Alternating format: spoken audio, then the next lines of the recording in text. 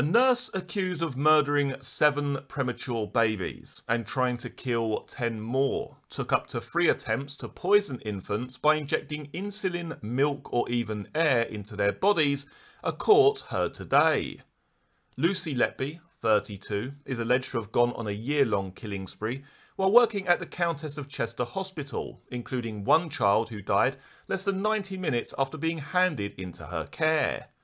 Today, the specially trained ICU nurse was described as a, quote, constant malevolent presence, end quote, on the Cheshire Children's Unit, where she allegedly killed and injured many vulnerable children, including twins. She is accused of using night shifts to launch many attacks because she knew parents were unlikely to visit the neonatal ward. Several babies were allegedly poisoned with insulin, and 1 child, known as Baby E, was murdered when Letby allegedly injected him with air, Manchester Crown Court has heard. It caused what doctors call an air embolus, which leads to strokes or heart attacks. Letby is also accused of pumping dangerous levels of milk into the premature children via feeding tubes or veins. She allegedly targeted twins on more than 1 occasion, and in some cases one was murdered and their siblings survived. Letby was questioned by police during interviews over why she had tracked the families of her alleged victims on Facebook, with prosecutors saying today that this was an unusual interest. Opening the prosecution, Nick Johnson KC said, quote, sometimes a baby that she succeeded in killing was not killed the first or even the second time she tried. Sometimes they were injected with air, both intravenously into the blood and via the nasogastric tube into the stomach. Sometimes they were injected with milk or some other fluid. Sometimes it was insulin. But the constant presence was Lucy Letby, end quote. She is facing 22 charges concerning 17 babies, some of whom she allegedly attempted to murder multiple times. Letby pleaded not guilty to each charge this morning. Mr. Johnson said Letby was a constant malevolent presence at a closely restricted neonatal unit. He added, quote, it is a hospital like so many others in the UK, but unlike many other hospitals in the UK, and unlike many other neonatal units in the UK, within the neonatal unit at the Countess of Chester Hospital, a poisoner was at work, end quote. The prosecutor said 2 babies, referred to as Baby F and Baby L for legal reasons, were poisoned by Letby deliberately with insulin. They were attacked allegedly 8 months apart, with each of them from separate sets of twins. Both boys' blood sugar inexplicably dropped to dangerous levels, but both survived because of the skill of the staff in a neonatal unit, the court heard.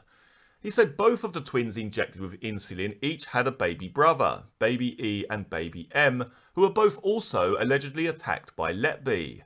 The court heard one of the means by which Baby E was killed and Baby M was harmed was by having air injected into the bloodstream.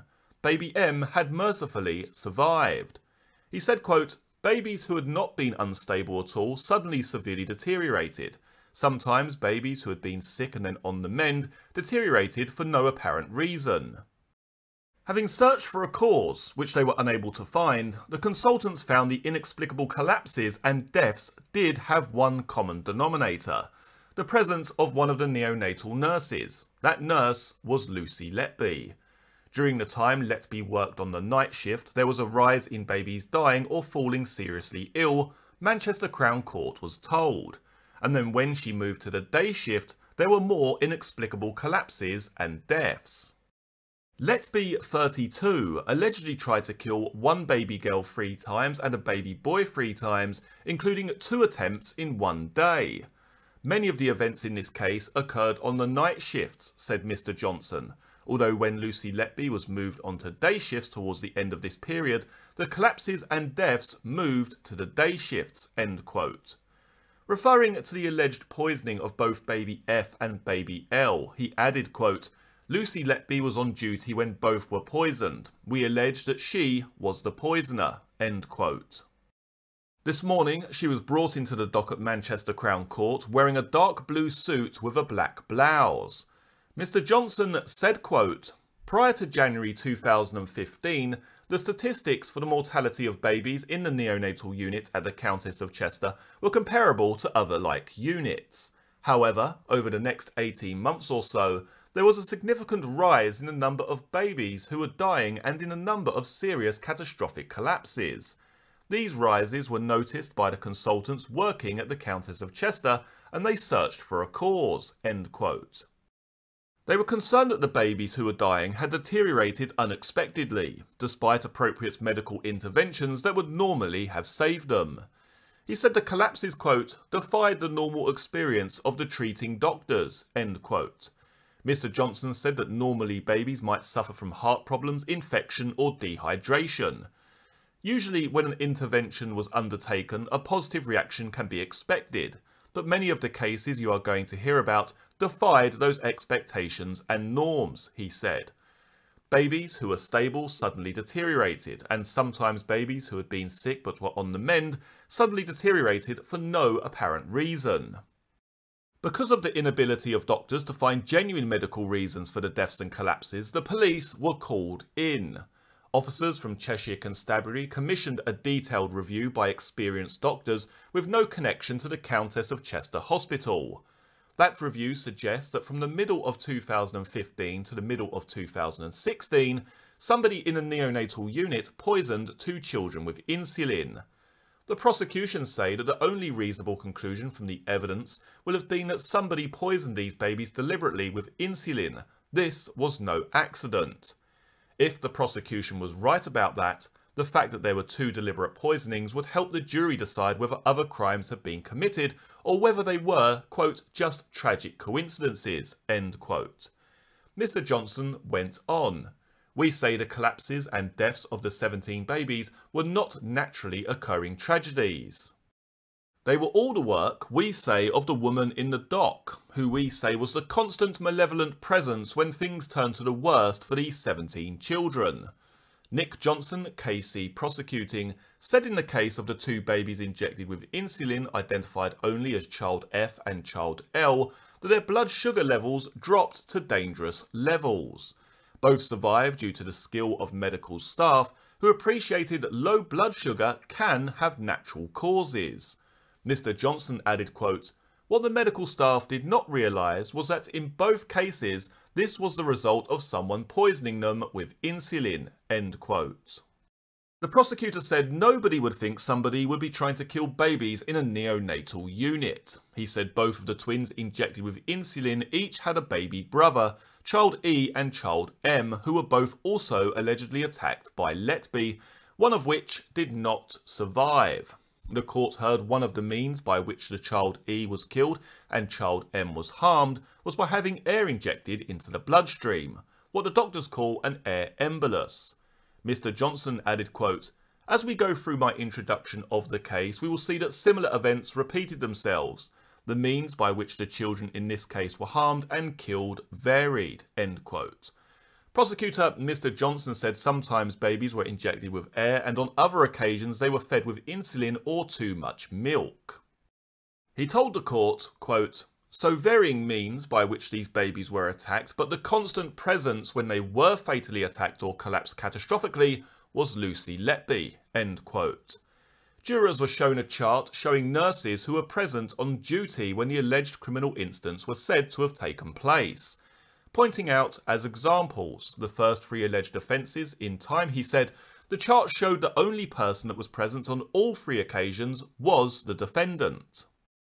Mr. Johnson said, quote, "If you look at the table overall, the picture is, we say, self-evidently obvious. It's a process of elimination," end quote. Mr. Johnson went on. "It is a complicated case by any measures. It concerns 7 allegations of murder and allegations of attempted murder of 10 other children. We allege that sometimes Lucy Letby tried to kill the same baby more than once. Sometimes a baby that she succeeded in killing, she did not manage to kill the first time she tried, or even the second time, and in some cases, even the 3rd time," end quote. He said the defendant was born on January the 4th, 1990, and was originally from Hereford. Letby studied for a nursing degree at the University of Chester, he said, and at the time of the alleged events was a nurse at the Countess of Chester Hospital and had been since she had qualified a few years earlier. She worked throughout the period in consideration at the neonatal unit, and prior to her arrest was living at an address in Chester, the court heard. Mr. Johnson told the jury, quote, "As you know, we have 22 charges, 17 children. In all the cases, Lucy Letby was either responsible for them as their designated nurse, or she got involved with them despite not being their designated nurse." End quote. Mr. Johnson then turned to the individual cases of each child, starting with child A, which the court heard was the first to be attacked and murdered at just a day old on June 8, 2015. Child A baby boy, was born just a minute behind his twin sister at 8:31 p.m. the previous day. The court was told he was born early by C-section at 31 weeks and admitted to the intensive care room at the neonatal unit of the hospital. He was in good condition and did well, and by the following morning was breathing in air, that is, without extra oxygen, and was given expressed breast milk, Mr. Johnson said. Letby came on to work on the night shift at 7:30 p.m. for the handover from another nurse looking after child A during the day shift. At 8 p.m, Letby became the designated nurse for child A, but at 8:26 p.m, she called a doctor to the baby's incubator, and the on-call consultant was also alerted. Both doctor and consultant noted a, quote, "odd discoloration on the child's skin, patches of pink over blue skin that appeared and disappeared," which became a, quote, "hallmark of some of the cases in which Letby had allegedly injected air into the bloodstream of a victim," the court was told. Despite resuscitation attempts, child A was said to have been pronounced dead at 8:58 p.m, within 90 minutes of Letby coming on duty.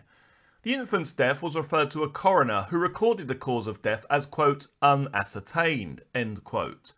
The court heard that 4 medical experts reviewed the case. The first said child A was a, quote, "well infant" before their death. He said the fatal event was consistent with a deliberate injection of air or something else into the boy's circulation a minute or two before his collapse.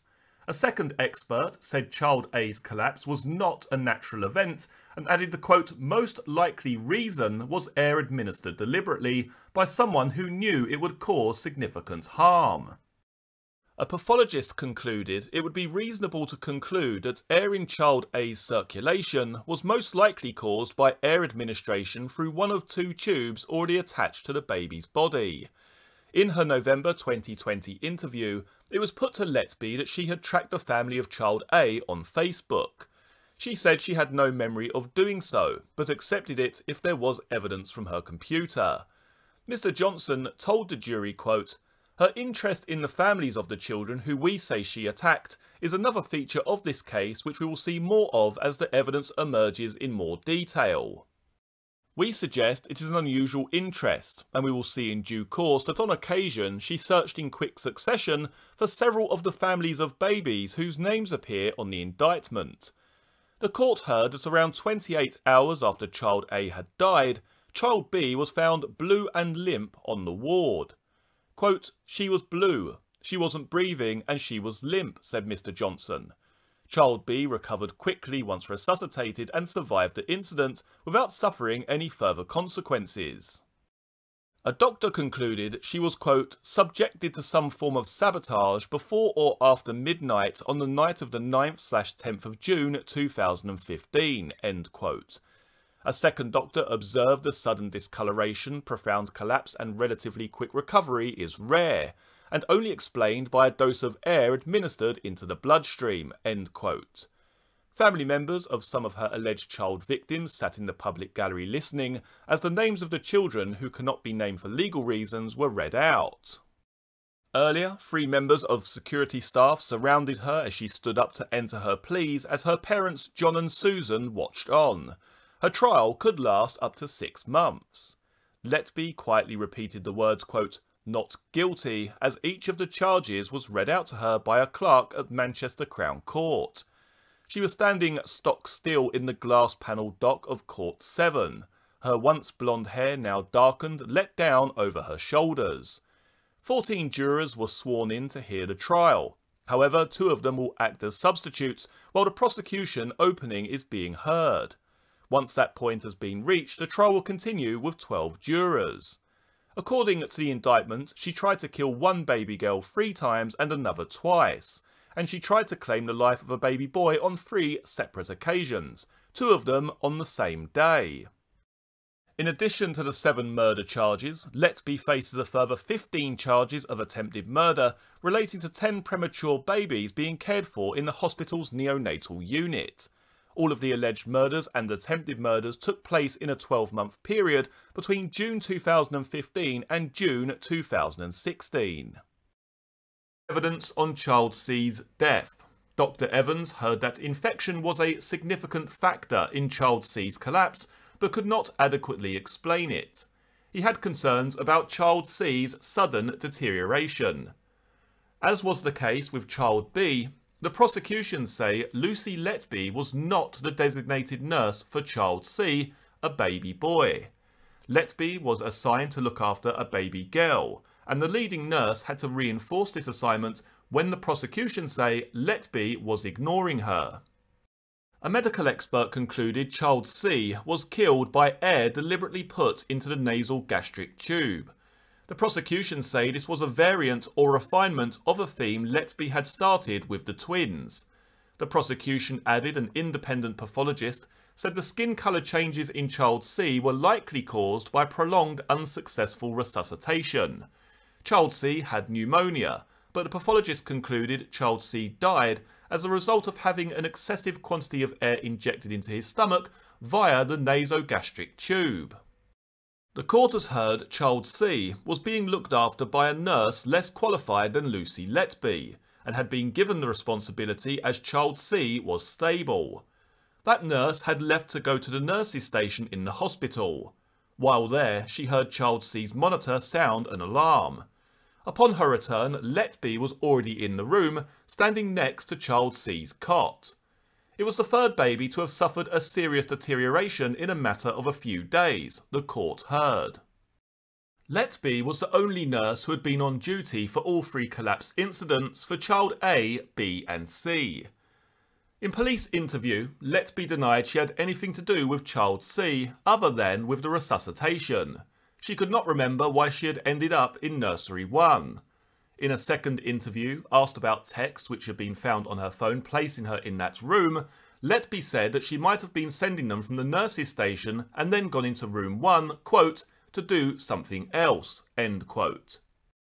After finishing her night shift, Letby searched on Facebook for Child C's parents. The prosecution say this would have been one of the first things she would have done after that night shift ended. Mr. Johnson for the prosecution added, Letby would have been the only adult in the room when Child C collapsed, as was the case with Child A, and was one of only 2 in the room when Child B collapsed. What we are going to see as we progress is that Lucy Letby's method of attacking the babies in the neonatal unit was beginning to develop, end quote. Child D murder allegation from June 2015. Child D was a baby girl born as full term, i.e. not premature. The court hears there is valid criticism for the hospital, as the mother should have been given antibiotics to stave off infection after her waters broke early, but she was not. Although born healthy, Child D lost colour and became floppy in her father's arms. She was put under observation as she was showing signs of respiratory distress by grunting, and her temperature dropped. Child D was admitted to room 1 in the neonatal unit, placed into an incubator and given oxygen therapy and antibiotics. She developed a very high temperature and a rise in her heart rate. She was intubated and ventilated. She improved significantly, but was still affected by her infection. Child D had catheters inserted and the levels of infection dropped. All good signs, Mr. Johnson tells the court. A designated nurse other than Letby was assigned care for Child D in room 1 on the night shift, along with a different child in room 2. Letby was a designated nurse for the other 2 babies in room 1. On that night shift, Child D collapsed 3 times. The first at around 1:30 AM, the second at 3 AM and finally at 3:45 AM. Mr. Johnson said, quote, "On each occasion those attending were struck by the sight of mottling, poor perfusion and black/brown discoloration to her skin, mainly over the trunk. We've heard that sort of thing before, haven't we?" The prosecution say that this was another case of injecting a child via an IV air embolus.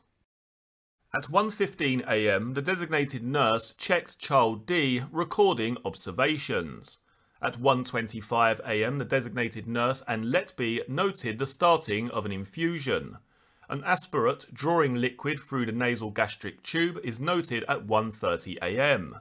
At 1:29 AM, a doctor noted an unusual spreading rash on child D.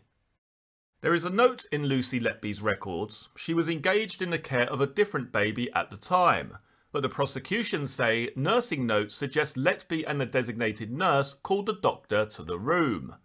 The prosecution allege either the notes recorded were simply inaccurate, or Letby was setting herself up with an alibi in someone else's medical records. Child D was successfully resuscitated. At 2:40 AM, medication was administered by Letby and the designated nurse, who then left to another room. But child D then collapsed at 3 AM. Letby was in the room, the designated nurse was not, and no one else had reason to be in the room. Child D was resuscitated again, but according to the prosecution, Letby did not leave things there. At 3:20 AM, there is a record of Letby starting an infusion, and Letby appears to have remained in the room as a record shows her caring for another baby in the room at 3:30 AM. At 3:45 AM, child D suffered her third and final collapse. CPR began and child D was pronounced dead at 4:25 AM. The coroner gave the cause of death as pneumonia with acute lung injury. Medical expert Dr. Evans, the prosecution says, observed that a child exhibiting a window of near recovery on 2 occasions, followed by another collapse, was not consistent with the fatal evolution of antenatal pneumonia. He added the abdominal discoloration was indicative of air embolus. Another medical expert said the clinical status of child D the previous night was not that of a deteriorating baby who would be dead a few hours later. She added the injection of 3 to 5 ml per kilogram of air would be sufficient to kill. The court is told none of the medical staff on duty that night had also been present for the collapses of child A, B or C, other than Letby. For nursing staff, 2 of the nurses had been on duty for 1 each of the other collapses. Letby in police interview said she, quote, "cannot remember," end quote, how she got involved. She seemed to accept that she had administered medication with a syringe at 1:25 AM, 5 minutes before the first collapse. In a June 2019 police interview, she said she could not remember calling back the doctor when child D collapsed, but it was possible she had. It was put to Letby in November 2020 that she had searched for the parents of child D on Facebook. She said that she could not recall but accepted that she had done so. She said she could not explain why she had done it. The prosecution said, quote, "We suggest that if you searched for that family of a baby who you had seen die, you would know and remember why you had done it," end quote. Letby was asked about a text message in which she had referred to, quote, "an element of fate being involved." She said that it was, quote, "fate that babies get unwell sometimes," end quote, but that she would have to know the context of the message. The prosecution say for child D, her bad luck or fate was the fact that Letby was working in the neonatal unit. The prosecution add all of the children A to D were not expected to have serious problems, but only one of them survived, and only Letby was the constant presence. Child E murder allegation. Child E, a boy, was born premature in July 2015. The prosecution say this is the twin brother of the child poisoned with insulin. Child E was born weighing less than 3 pounds. He was given oxygen, then weaned to air, and transferred to Nursery 1. The court hears child E was at risk of a serious gastrointestinal disorder, NEC, and was started on antibiotics, IV fluids and caffeine. He had a nasogastric tube inserted. Fluids were inserted the following day via a long line. He had a, quote, mild transient high blood sugar, which was corrected with a very low dose of insulin, then given tiny quantities of milk the following day every 2 hours. The following day after that, he had 2 small vomits and air was aspirated, but otherwise the feeds were well tolerated and increased incrementally to 2 ml every 2 hours. The nursing notes indicated he was stable on a tiny dose of insulin to correct the high blood sugar. The prosecution say, at 9 p.m. on August 3, 2015, the mother decided to visit her twin sons, and interrupted Lucy Letby, who was in the process of attacking child E, although the mum, quote, did not realise it at the time. Child E was acutely distressed and bleeding from the mouth. The mum said Letby attempted to reassure her the blood was due to the NGT irritating the throat. Quote, "Trust me, I'm a nurse," end quote, Mr. Johnson told the court. Letby said the registrar would be down to review child E and urged her to return to the postnatal ward. The mum called her husband when she had got to the labour ward in a call lasting 4 minutes and 25 seconds at 9:11 p.m. Letby made a note in child F's records, child F being the twin of child E, after she had got rid of the mum, Mr. Johnson said. The next time the mum visited child E, he was in terminal decline. The prosecution say the mum was, quote, fobbed off by Lucy Letby. 2 records are made at 4:51 a.m. after child E had died. The latter note records, quote, "Mummy was present at the start of shift attending to cares. Visited again approximately 2200 hours. Aware that we had obtained blood from his NG tube and were starting some different medications to treat this. She was updated by Reg redacted and contained child E. Informed her that we would contact her if any changes. Once child E began to deteriorate, midwifery staff were contacted, both parents present during resus," end quote. The prosecution say Letby's note suggests the mum was present at the start of the shift, 7:30 to 8 p.m, and returned at 10 p.m. when neither is true. The prosecution say 9 p.m. was an important time, as it was the time child E was due to be fed by his mother's expressed breast milk. The mum said that is why she attended at 9 p.m, quote, "She was bringing the milk," end quote. The phone call at 9:11 p.m. to her husband also fits the mum's timing, the prosecution add. Letby's notes also show, quote, "Prior to 2100 feed, 16 ml mucky slightly bile-stained aspirate obtained and discarded. Abdo soft, not distended. SHO, senior house officer informed to omit feed," end quote. The prosecution say the nursing notes made are false and fail to mention that child E was bleeding at 9 p.m. They mention a meeting that neither the registrar or the mother remember. A record of feeds, a feeding chart, is shown to the court. At 9 p.m, Letby has recorded information to detail the volume of fluids given via the IV line and the line in child E's left leg, and the 9 p.m. feed is omitted. In the 10 p.m. column is 15 ml fresh blood. The SHO said he had no recollection of giving advice to omit the 9 p.m. feed. He was on the paediatric ward most of that night until child E entered a terminal decline. He believes the only time he had anything to do with child E was in a secondary role to the registrar in an examination at 10:20 p.m. The registrar recalled being told child E had suffered a blood-flecked vomit.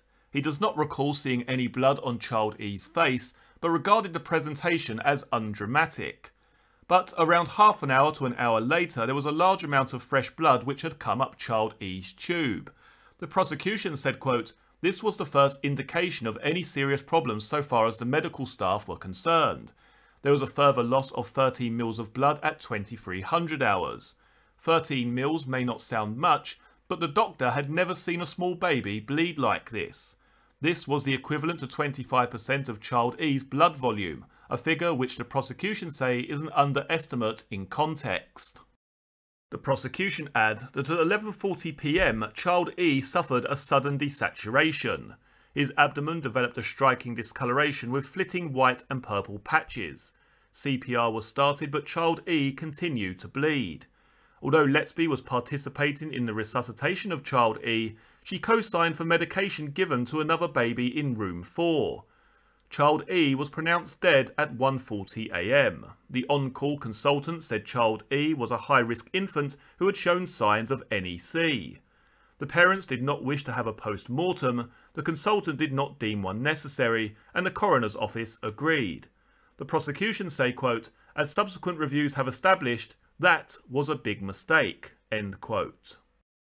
Dr. Evans said Child E's death was the result of a combination of an air embolus and bleeding which was indicative of trauma.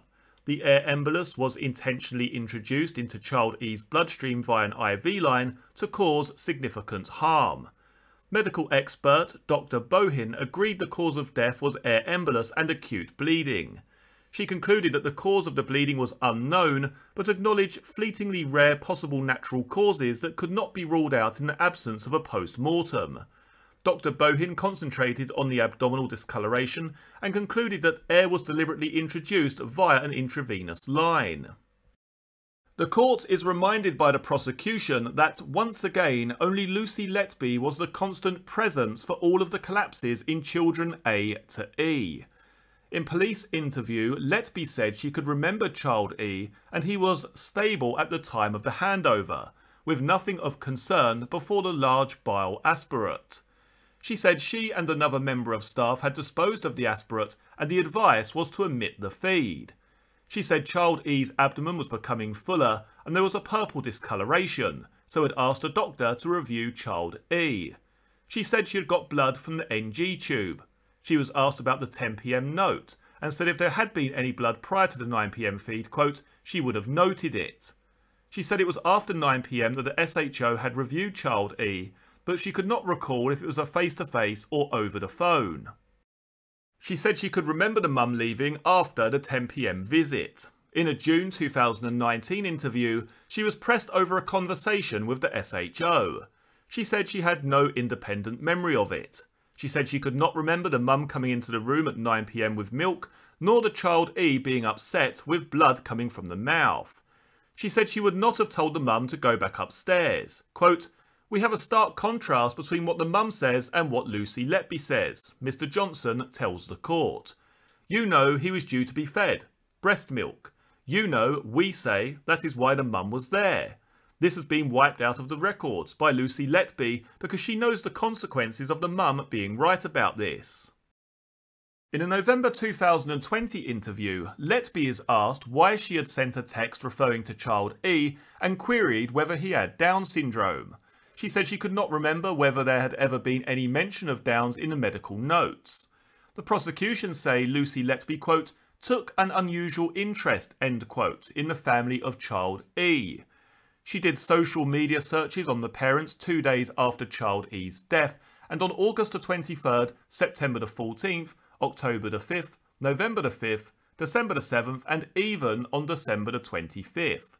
The prosecution say there were further searches in January 2016. Mr. Johnson will now be giving details of the prosecution's case for Child F, the twin brother of Child E. Child F attempted murder allegation by method of insulin poisoning. The prosecution say Child F was marginally the younger of the twins and he required some resuscitation at birth and later intubated, ventilated and given a medicine to help his lungs. He was recorded as having high blood sugar, so was prescribed a tiny dose of insulin. He had his breathing tube removed and was given some breathing support. Child F had small amounts of breast milk and given fluid nutrients via a long line. If it is known in advance that a baby cannot have milk and needs to be fed fluids, then a TPN bag is prepared by the Aseptic Pharmacy Unit APU and a COCH on receipt of a prescription. The pharmacy bag is delivered back to the ward and is bespoke, prepared for an individual patient. If, for whatever reason, there is no need for a TPN bag, there are a couple of stock bags kept in reserve. As a matter of practice, insulin is never added to a TPN bag. Insulin is given via its own infusion, usually in a syringe which delivers an automatic dose over a period of time. The prosecution adds insulin is not added to a TPN bag as it would stick to the plastic or bind to the bag, making it difficult to accurately give a reliable dose. Early on August 4th, child E had died. Later that day, the pharmacy received a prescription for a TPN bag for child F, the twin brother. A confirmation document was printed at 12:32 p.m. for child F.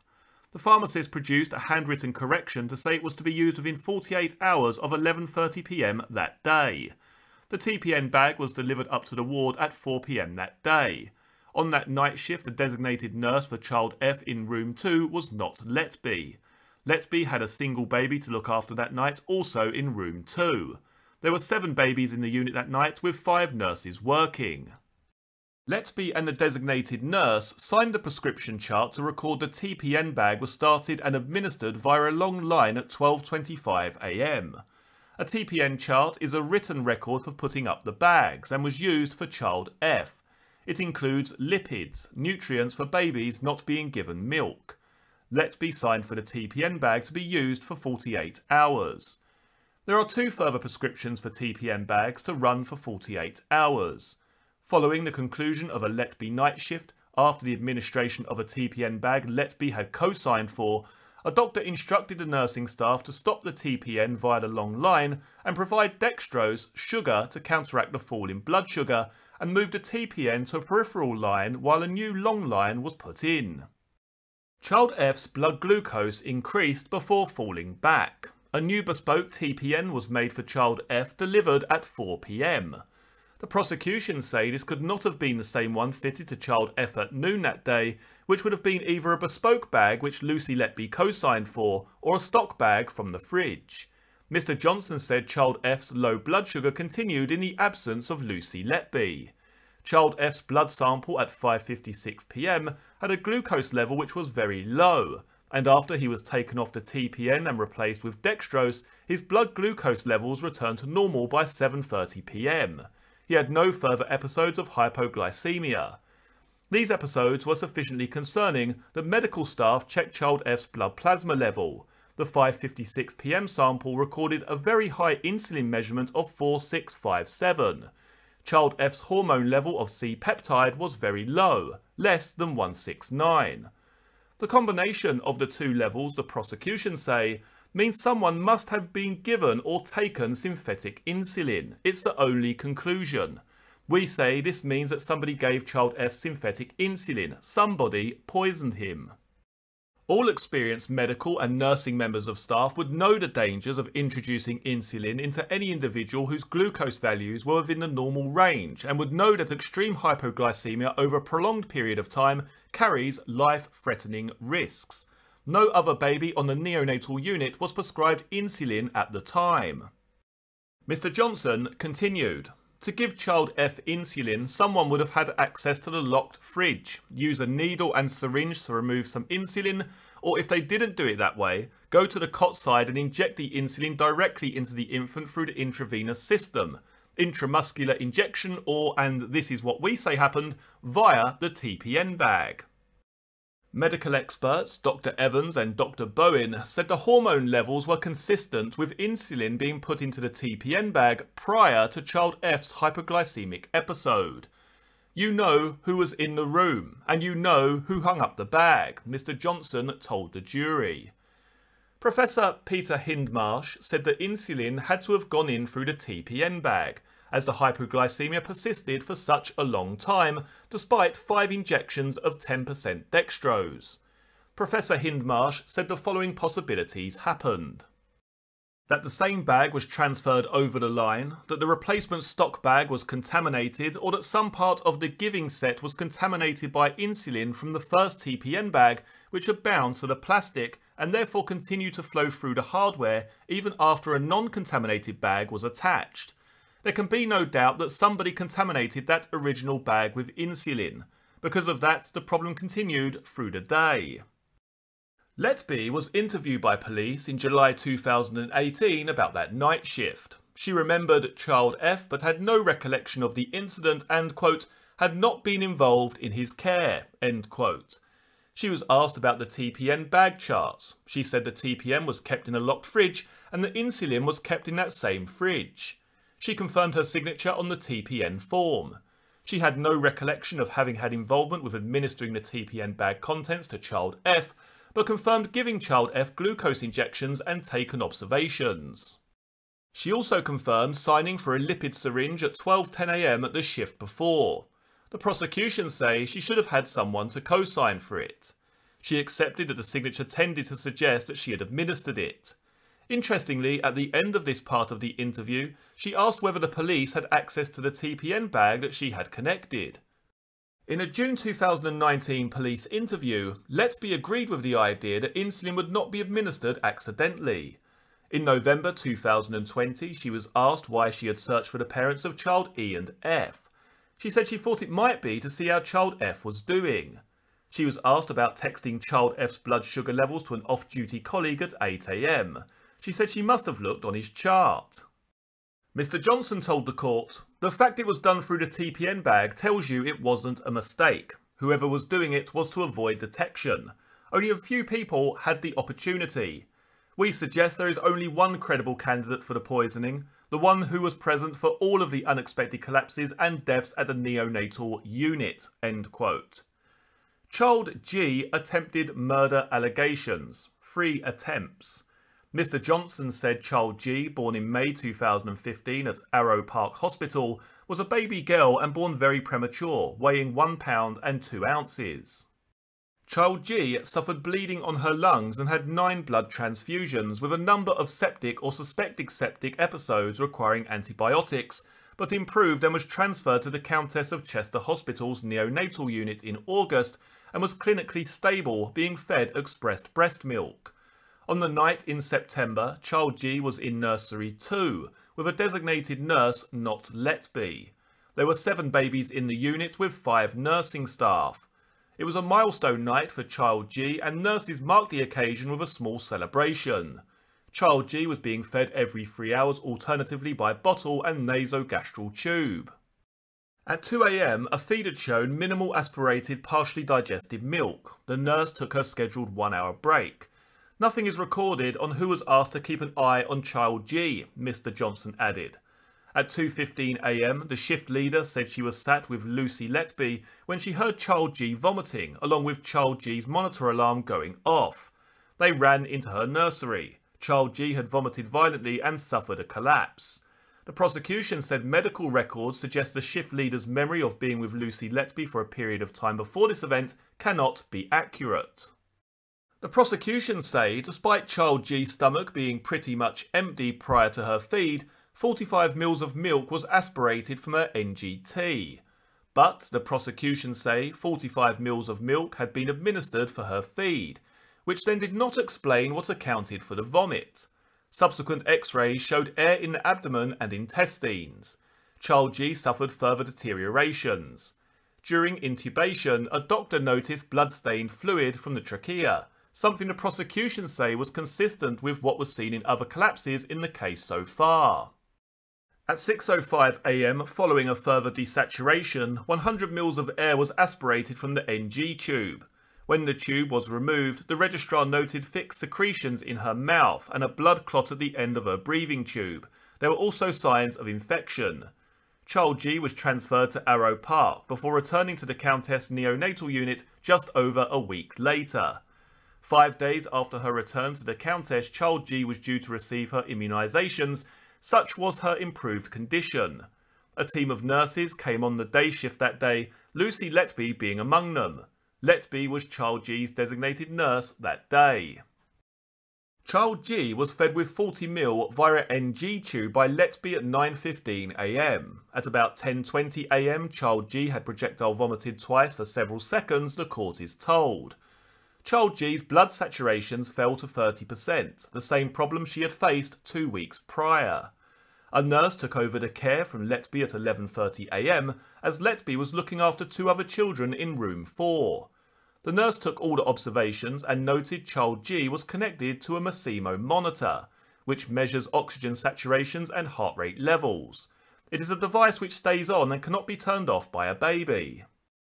At 3:30 PM, a consultant doctor was called to cannulate child G. Privacy screens were erected and child G was on a trolley with the monitor still attached. The nurse went on to care for another baby. The consultant doctor said he could not recall if child G's monitoring equipment was switched off during the cannula fitting, but it is his practice to transfer the sensor from one limb to another, or if temporary detachment is required, to reattach the monitor as soon as possible. He added if Child G was not stable, he would not have left her.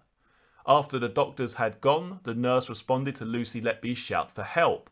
When she attended, Child G's monitor had been switched off. The power was off. Child G was struggling to breathe. Letby was giving ventilation breaths. Child G responded to the treatment.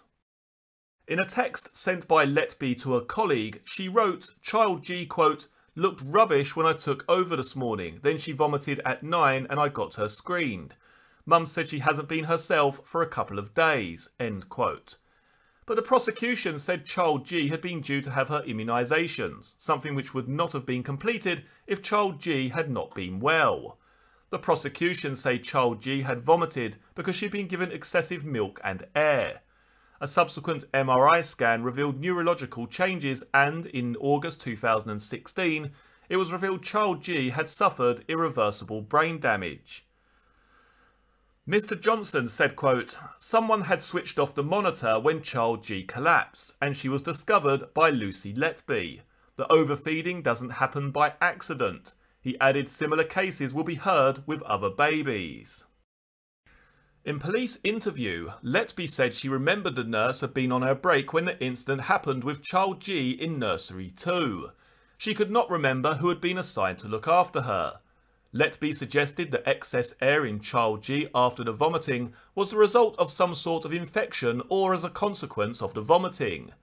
She said she had withdrawn the 45 ml of milk after that episode and air had come with it, and she had seen Child G vomiting. She said she did not know why she had gone into the room, but it was possible it was a result of hearing Child G vomiting. Letby, quote, vaguely recalled the day Child G vomited after her return to the hospital, accepting she had been the designated nurse. She had no recollection of Child G vomiting.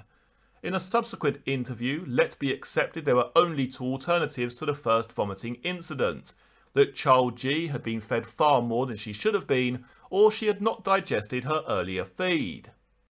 She accepted that the clear inference to be drawn was that Child G had been given excess milk and air via the NGT. She denied responsibility for either of those eventualities. For the second incident, Letby denied either overfeeding or injecting air into Child G's stomach. In November 2020, Letby denied to police that she had switched off the Massimo monitor. She was asked about Facebook searches carried out on the day of the second vomiting incident that Letby looked up the parents of Child G. She said, quote, she had no recollection of them, end quote. The prosecution say that within a minute or two of looking at the mother of Child G on Facebook, she then looked at the mums of two other babies listed in the charges. One was the mum who the prosecution said interrupted the attack by Letby on Child E. Mr. Johnson states, the practice of the nurses on the NNU was to use the NGT to check whether an infant had an empty stomach before feeding. That was done in Child G's case. Nothing came up, which means there was nothing in her stomach. She was then fed and her designated nurse went on a break. 15 minutes later, Child G produced projectile vomits of such force that they left the cot and landed on the floor and nearby chair. Child G collapsed and stopped breathing. An amount of feed was aspirated from her NGT equal to what she had been given about 15 minutes earlier together with lots of air. There was a similar episode a few weeks later. These were not naturally occurring or random events. They were deliberate attempts to kill using a slightly different method, by whilst Lucy Letby sought to give the appearance of chance events in the neonatal unit at the Countess of Chester Hospital. We are into day 3 of the prosecution opening in the Lucy Letby trial. The court shall hear the prosecution's version of events which led to the collapses of Child H. Child H attempted murder allegation. Child H was born in September 2015 and had breathing difficulties shortly after birth. She was transferred to neonatal unit nursery room 1. Independent experts say there was an unacceptable delay intubating her and administering a protein which helps the lungs, which the prosecution say means the case is complicated by, quote, suboptimal treatment at the hospital. Additionally, child H was put on a ventilator. She was not paralysed. She was also left with butterfly needles in her chest for prolonged periods, which may have punctured her lung tissues and contributed to further punctured lungs. The prosecution say Letby attempted to kill child H on September the 26th at 3:24 am and on September the 27th at 12:55 am. Mr. Johnson said child H had previously deteriorated on the night of September the 23rd and required ventilator support and intubation, followed later by oxygen support. The court hears child H responded to intervening treatment. The desaturations were, quote, frequent and significant. Mr. Johnson said all but 2 events could be explained medically and responded to with routine resuscitative measures. The 2 events in the early hours of September the 26th and 27th were, quote, uncharacteristic and required CPR. Letby was on duty for both those night shifts and was the designated nurse for child H. That night, child H was given a blood transfusion. At 2:15 am, medical notes by a doctor showed a reaccumulation of her left-sided pneumothorax. A further chest drain was inserted to relieve the pressure. The ICU chart shows that Letby recorded having given child H a dose of morphine at 1:25 am and a dose of saline at 2:50 am. The saline bolus was set up to run for 20 minutes and would therefore have ended at 3:10 am. Lucy Letby would have had the cover of legitimacy for accessing child H's lines just before she collapsed again. At 3:22 am, child H collapsed and required CPR. The attending doctor said the cause was unclear. He concluded the episode was hypoxia, shortage of oxygen. Letby made notes at 4:14 am, recording a lowering of the heart rate at 11:30 pm which required treatment. She recorded the additional chest drain and a blood transfusion at 2 am. Of the collapse at 3:22 am, she recorded, quote, profound desaturation and colour loss to 30%, good chest movement and air entry, colour change on CO2 detector, neopuff commenced in 100% oxygen and help requested, serious fluid from all 3 drains, became bradycardiac. DRS crash called and resus commenced as documented, end quote. At 5:21 am, Letby recorded a conversation between herself, the attending doctor and child H's parents. During the following day, child H was relatively stable. A different nurse was designated nurse for child H, still in room 1, on the night of September the 26th. Letby was also on duty. The designated nurse, quote, could not recall if she had taken a break during the shift, but there would have been times she would have gone out of the room to get a drink or retrieve something from a cupboard. Letby was looking after a child in room 2. Child H suffered 2 sudden and unexpected episodes of profound desaturation at 12:55 am and 3:30 am. The registrar responded to the emergency calls and on one occasion saw Letby administering treatment and took the history from her, assuming she was the designated nurse. The nurse noted, quote, pink-tinged secretions around child H's mouth.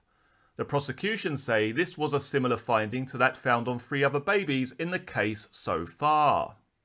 The nurse noted a profound desaturation, a profound drop in child H's blood despite air going into the lungs and carbon dioxide coming out. Both collapses at 12:55 am and 3:30 am had, quote, no known cause. Child H was transferred to Arrow Park Hospital at 5:25 am and was stabilised en route in the ambulance. Her mother, who was with her, spoke of a, quote, dramatic improvement as soon as child H got to the hospital. Child H returned to the Countess of Chester Hospital and the rest of her time was uneventful before being discharged. The court hears she had not suffered any permanent consequences. The prosecution says medical expert Dr. Evans said there was, quote, no obvious explanation for child H's deterioration in those 2 early morning collapses. Dr. Sandy Bowen, quote, expressed concern at those events and the collapses were more significant than the others for which there are obvious clear medical explanations. She was also critical of the way the chest drains were inserted and managed. Letby was interviewed in 2018 by police. She confirmed she had remembered child H because she had chest drains, which the court hears are a fairly rare thing these days. For the second incident, Letby said she had not been a designated nurse, so assumed she had not been caring for child H. She identified her signatures on 2 medicine administrations. In 2019, she identified her signature on more documents. In this interview, she told police she had not been a designated nurse, but had been giving her treatment at the time child H collapsed.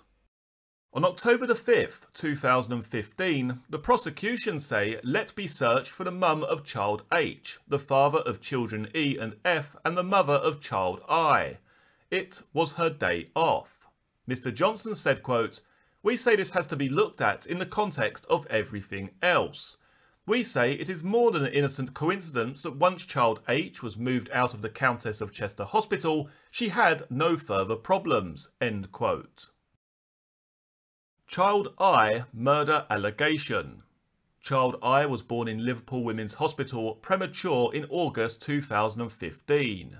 The prosecution say Letby made 4 attempts to kill child I, succeeding on the 4th attempt. Child I was born weighing 2 pounds 2 ounces but in good condition. She was intubated and ventilated, then supported by CPAP and fed through a nasogastric tube. Child I, by late September, had diminished clinical concerns and no breathing problems. For what the prosecution say was the first attempt, Letby was on a long day shift, 8 AM to 8 PM on September the 30th. She was child I's designated nurse in room 3. According to child I's mum, Letby expressed concern about the child and indicated child I would be reviewed by a doctor. When she made a nursing note, Letby, quote, reversed the concern and said it was the mum who had raised a concern about the abdomen, saying it was more distended to yesterday, and child I was quiet, not on monitor, but nil increased work of breathing, end quote. A review took place at 3 PM, over an hour after these notes. Child I appeared mottled in colour with a distended abdomen and prominent veins. A feeding chart showed 35 mils was given to child I when asleep, but Letby had recorded child I as, quote, handling well and waking for feeds, end quote. At 4 PM, Letby recorded feeding child I 35 mils of expressed breast milk via the NGT. An emergency crash call was called at 4:30 PM as child I had vomited, desaturated, her heart rate had dropped and she was struggling to breathe. Her airway had to be cleared and she was given breathing support, and child I was transferred to room 1. An X-ray at 5:39 PM revealed a massive amount of gas in her stomach and bowels. Her lungs appeared squashed and of small volume. The prosecution say air had been injected into the NGT to give a splinted diaphragm. A doctor recorded child I had suffered a respiratory arrest at 4:30 PM. Struggling to breathe, she was pale and distressed and the abdomen was distended and hard. The NGT was aspirated and produced air and 2 mils of milk, after which child I improved. The prosecution says this is at odds with the 35 mils of milk child I was fed at 4 PM. The prosecution say, removed from the orbit of Lucy Letby, child I's condition improved. Child I continued to improve and was in nursery room 2 on the night of October the 12th by a designated nurse different to Letby. Letby was looking after a baby in room 1. Child I was being bottle fed every 4 hours and at 1:30 AM took a 55 ml bottle of breast milk. At 3 AM the designated nurse left the nursery temporarily and said she asked either Letby or another colleague to listen out for child I. The designated nurse, records show, helped another colleague with something in room 1. The prosecution say it is more likely the nurse would have asked Letby to look out for child I. Upon the designated nurse's return to room 2, Letby was, quote, standing in the doorway of the room, end quote, and Letby said child I, quote, looked pale. The designated nurse switched on the light and saw child I was at the point of death. She later recalled the child was breathing about once every 20 seconds. The prosecution says the jury should consider how Lucy Letby could see a child was looking pale when the room was darkened at 3:20 AM with minimal lighting. The prosecution say the nurse's recollection is right, as Lucy Letby made a note at the end of her shift at 8:10 AM. Quote, "Child I noted to be pale, in cot by myself at 3:20 hours. Apnea alarm in situ and had not sounded. On examination, child I, centrally white, minimal shallow breaths, followed by gasping observed." End quote. The registrar was called to the unit at 3:23 AM. On arrival, he saw the nurses giving child I full CPR. The notes suggest he had to reposition the ETT. A consultant doctor administered adrenaline, intubated and ventilated child I. An X-ray showed gross gaseous distension throughout the bowel and signs of chronic lung disease of prematurity, CLD. Child I, the prosecution say, had the same problem that she had when Letby had fed her on September the 30th. The medical team felt that the abdominal distension had affected her ability to expand the chest and in turn caused desaturation. Both nursing and medical staff commented on a bruise-like discoloration to the right of the sternum. They assumed this was the result of chest compressions.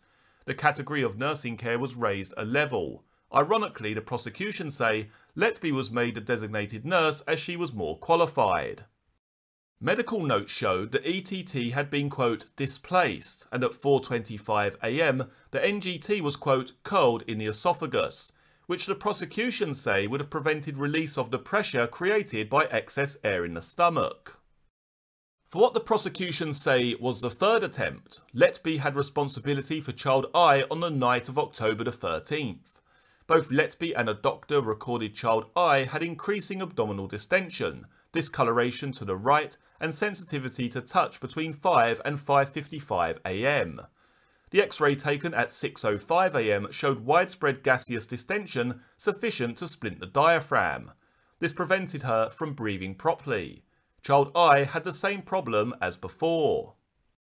At 7 AM, CPR was required as child I had a, quote, significant desaturation.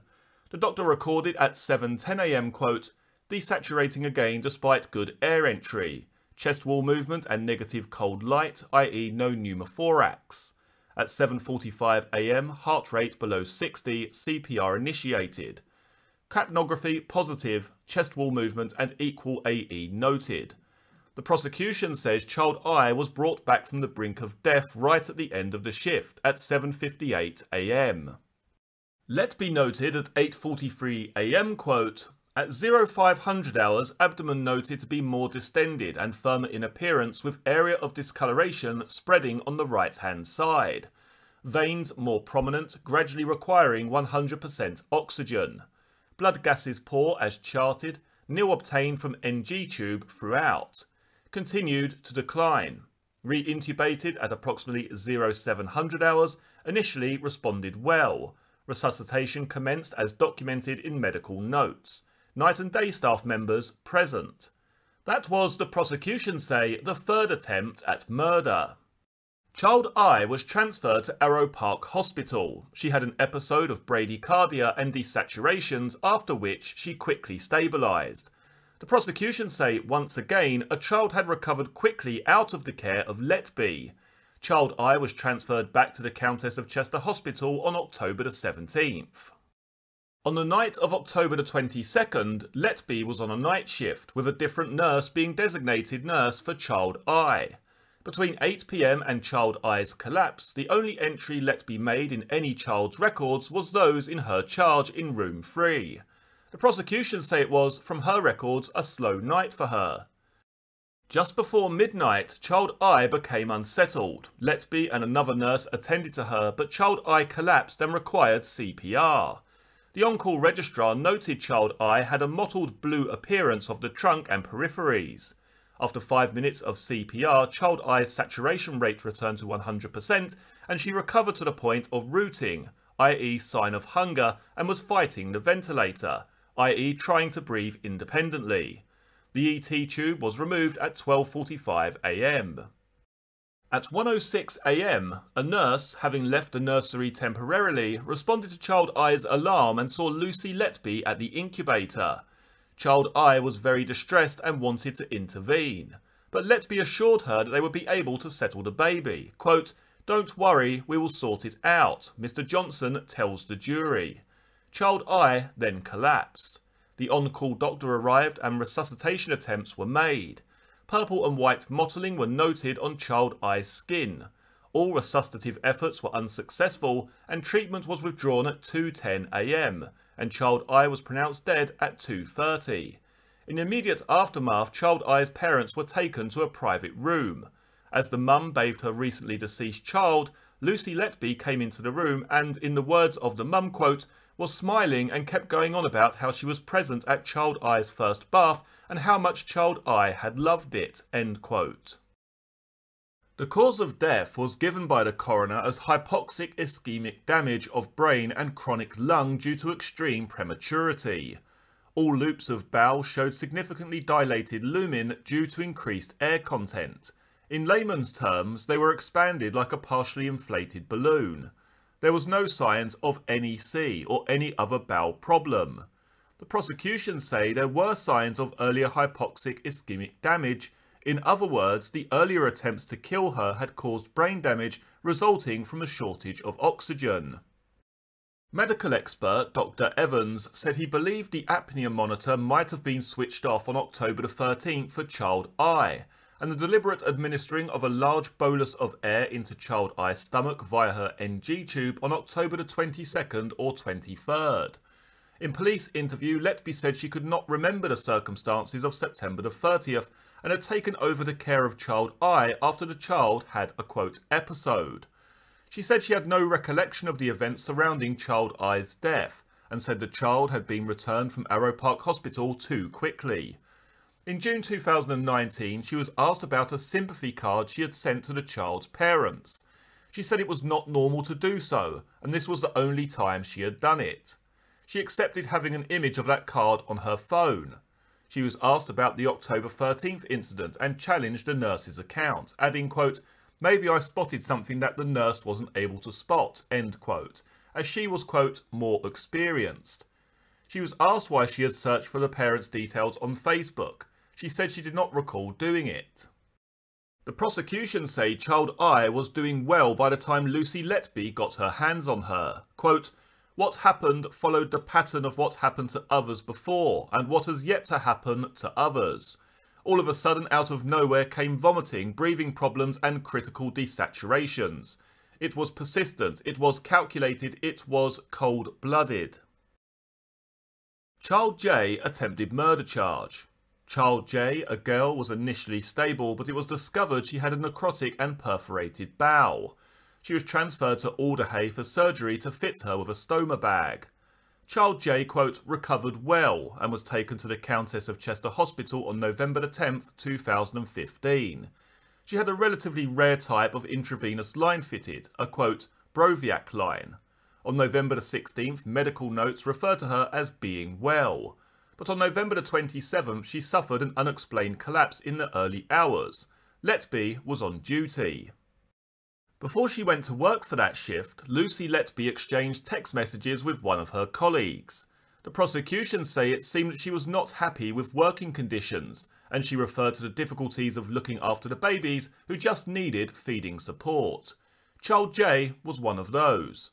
The prosecution added that it appeared working in such nurseries was, quote, not sufficiently stimulating for Lucy Letby. Letby was in a different room to Child J and was not the designated nurse, but, quote, got involved by co-signing for medication at 12:02 AM. Letby's colleague was a Band 4 nurse and not sufficiently qualified to give intravenous medication. After 4:40 AM, that nurse thought Child J became pale and mottled. She left the room for a short time, and upon her return, another nurse was assisting Child J with breathing. The last thing Letby had recorded on notes was at 3 AM. There is data from the door system showing Letby coming in at 3:47 AM. The prosecution suggests Letby had been on a break during that time. Just after 5 AM, Child J suffered another desaturation, and she was moved to the high dependency unit in room 2. The registrar was called and Child J was working hard to breathe but had otherwise recovered well. At 6:56 AM, Child J's alarm sounded and Letby was among those responding. A doctor attended and took control. He noted oxygen levels were, quote, unrecordable and circulation poor. there were symptoms of a seizure. At 7:20 AM, Letby co-signed a chart for a 10% glucose infusion. At 7:24 AM, child J collapsed again. The doctor assisted in resuscitating her. Child J recovered, and the doctor could not explain what happened from the results of various tests taken. He considered the events unexplained. Medical expert Dr. Evans described the collapse at 7:11 AM as unexpected without any straightforward explanation.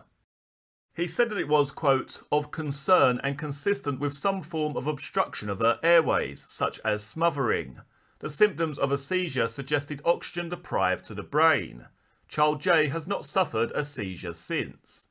Dr. Evans added, quote, whilst I have concerns, one cannot rule out the presence of infection, despite the normal inflammatory markers at the time of the two collapse episodes.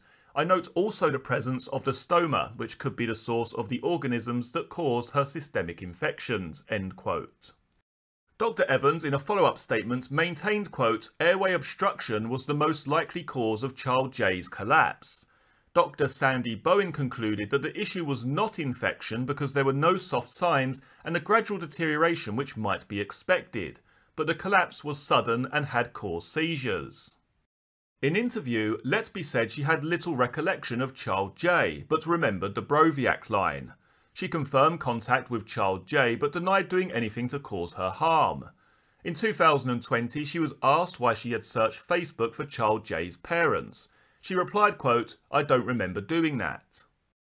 The prosecution said, quote, it is remarkable that on many occasions, when children who had suffered unexpected, spectacular and life-threatening collapses were removed from her orbit, they had exceptional recoveries, end quote.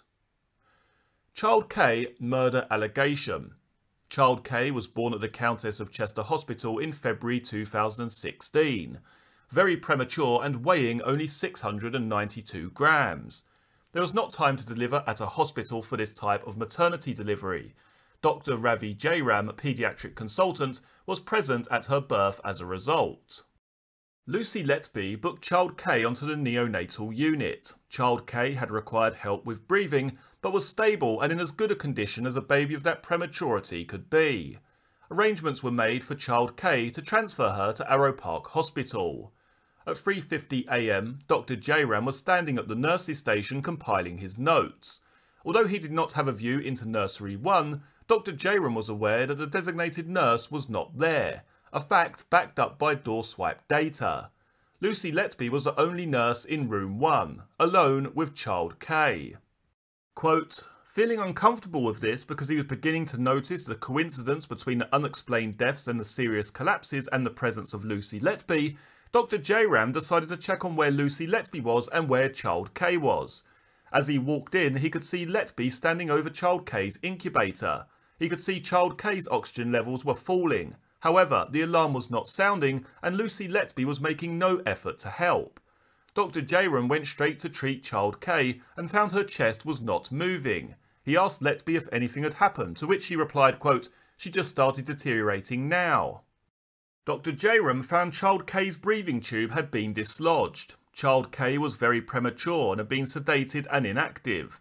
The tube had been secured by tape and attached to child K's headgear. Mr. Johnson, quote, it's well recognised if you handle a child you can dislodge the tube accidentally, but any experienced staff member would recognise that. Dr. Jairam was troubled as the levels were falling and Nurse Letby had been the only person in the room. The prosecution added, quote, on these monitors all readings are set to default values in a neonatal unit.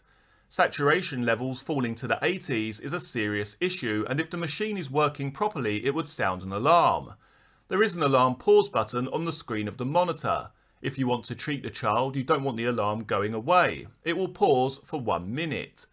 Bearing in mind the rate displayed on the monitor, Dr. Jairam estimates the tube would have been dislodged between 30 to 60 seconds, and that is on the assumption the alarm had been cancelled once. The court hears Dr. Jairam did not make a contemporaneous note of his suspicions or the alarm failing to activate. Child K remained unwell and later died. Medical expert Dr. Evans viewed Lucy Letby's failure to summon help as soon as possible was unusual. The prosecution alleged that Lucy Letby was trying to kill child K when Dr. J-Ram walked in. In police interview, when Dr. J-Ram's account was put to her, she said no concerns had been raised at the time. She said the alarm had not sounded. She said child K was sedated and had not been moving around. She also did not recall either any significant fall in saturations or there being no alarm. She accepted that in the circumstances described by Dr. J-Ram, she would have expected the alarm to have sounded. She denied dislodging the tube and said she would have summoned help had Dr. J-Ram not arrived, saying she was, quote, possibly waiting to see if she self-corrected. We don't normally intervene straight away if they weren't dangerously low, end quote. After the interviews, that suggestion made by Lucy Letby was referred to a nursing expert.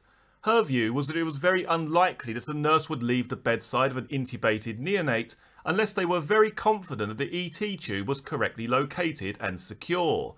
The baby was inactive, and then they would only be away only briefly. The nurse dismissed the idea that a competent nurse would have delayed intervention if there had been a desaturation. Letby was found to have researched child K's parents on Facebook in April 2018, 2 years and 2 months after child K had died. When asked about this, she said she did not recall doing so. The next case concerns twin brothers. Mr. Johnson refers to child L first. Child L attempted murder by insulin. Child L was born in April 2016.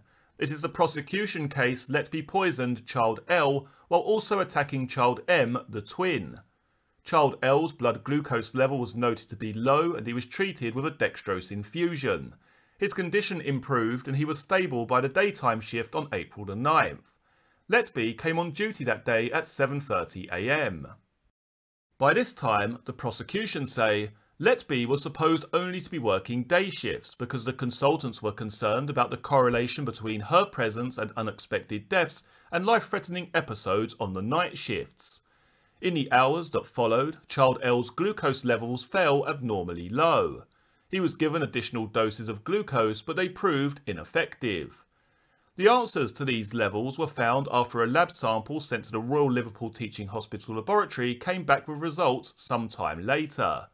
The results of these tests were, quote, grossly abnormal, but nothing was done about it as child L had, by the time the results came back, returned to normal.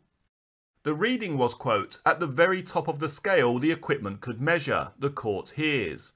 There was no correspondingly high level of C-peptide. It was within the normal range. The only explanation for this anomaly is that what was being measured was synthetic insulin, which had not been prescribed to child L, but was stored and readily available in a neonatal unit. The court is shown an infusion therapy prescription sheet, a written record of the dextrose bag fed to child L. The bag was running from noon on April the 8th when it had been set up an hour earlier by Letby and another nurse. Prosecutor Nicholas Johnson KC, quote, we say Lucy Letby added insulin to that bag of dextrose. She did it deliberately to kill child L. She had failed to kill child F, so gave an increased dose. Letby had been present for the birth of child L. She cared for him on his first day and the prosecution say would have been aware of his mild hypoglycemia. Child L's blood sugar level remained dangerously low through the day. At 4:30 PM, a new infusion bag was required, and this was being applied when child L, the twin brother, was being taken ill. The prosecution says medical expert evidence is this was a case of insulin poisoning, administered intravenously via child L's liquid feed. In police interview, Letby said she was aware of child L's low blood sugar levels and knew that insulin was kept in a locked fridge, with a variety of other drugs. Keys were passed around nursing staff and there was no record of who held the keys at any time. She agreed that insulin could not have been administered accidentally but denied being responsible. Her explanation was that it must have been in one of the bags already being received. The prosecution say that is not a credible possibility. Child M was born in good condition and was assessed as requiring special care. He had an unexpected life-threatening event at around 4 PM on April the 9th. At the same time his twin's blood sugar was dangerously low. The prosecution say, quote, he came close to death, but within 4 hours he was able to breathe unsupported. At 3:30 PM, a fluid bag was attached to child M. At 3:45 p.m. he received intravenous antibiotics. The note showed Letby was one of two to administer the medicine.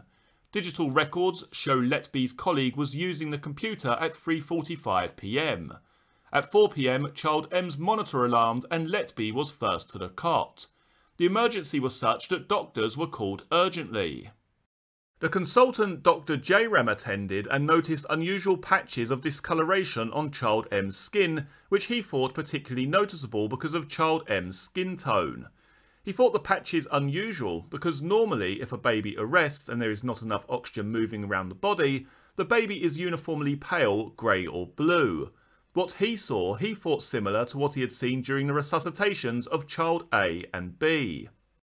Child M did not respond well to resuscitation. 6 doses of adrenaline followed in 25 minutes and treatment was, quote, about to be withdrawn when child M suddenly improved. Dr. J-Ram could not find any cause for the sudden collapse, but the discoloration he saw caused him to suspect an air embolism. At 9:14 p.m, Letby noted child M was tensing his limbs, curling fingers and toes and rotating hands and feet inwards, signs of brain damage. On the following night shift, child M had what the prosecution called, quote, a speedy recovery, although he did suffer further desaturations. Medical expert Dr. Evans said the rapid recovery would not have meant infection or a lung problem was likely. His conclusion was airway obstruction or air embolus. A paediatric neuroradiologist reviewed a brain scan in May 2016 and found brain damage for child M, likely caused by the cardiorespiratory collapse on April the 9th.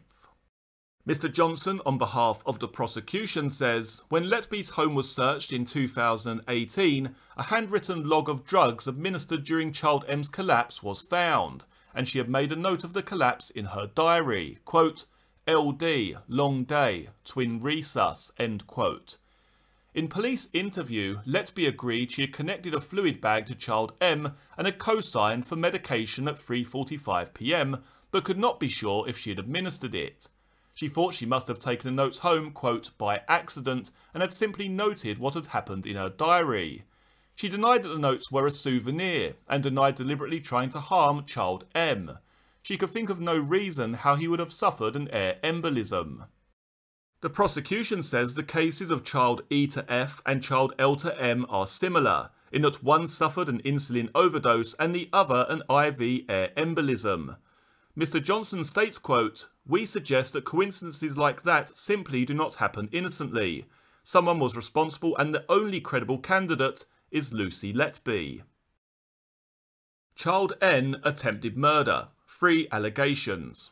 Child N, a boy, was born in June 2016. He was a couple of weeks premature and he was admitted to the neonatal unit.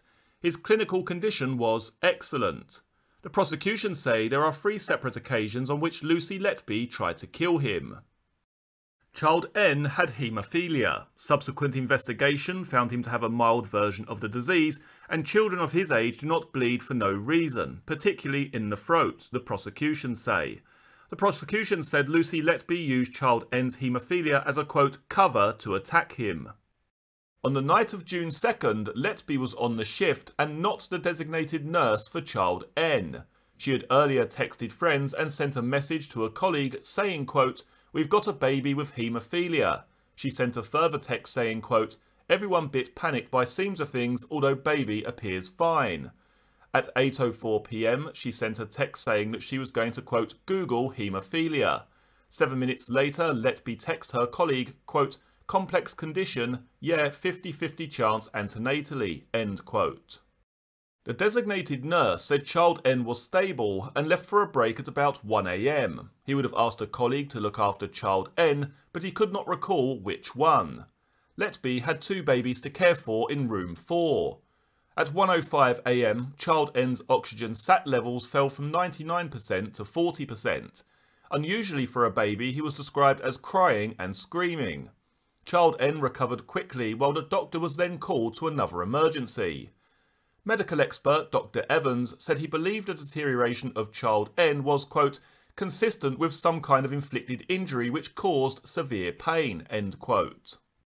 Dr. Sandy Bowen said such a profound desaturation, followed by a rapid recovery in the absence of any painful or uncomfortable procedure, suggested an inflicted painful stimulus. She said, quote, "This is life-threatening. He was also noted to be screaming and apparently cried for 30 minutes. This is most unusual. I have never observed a premature neonate to scream." 12 days later, there were two separate incidents on June 15th for child N. Letby had been the designated nurse for the previous day. Overnight, he was in nursery 3. At the beginning of the night shift, child N was, quote, "very unsettled." Letby was to be the designated nurse for June 15th. The use of her phone appeared to show she was awake by 5:10 AM and in for her shift at 7:12. She had texted a colleague that she had, quote, "escaped room 1 and was back in room 3. A colleague said Lucy Letby came into the room to say hello, but when the nurse's back was turned, Letby told her child N had desaturated before assisting with the breathing. There was no evidence of an alarm sounding or if Letby waited to see if he self-corrected.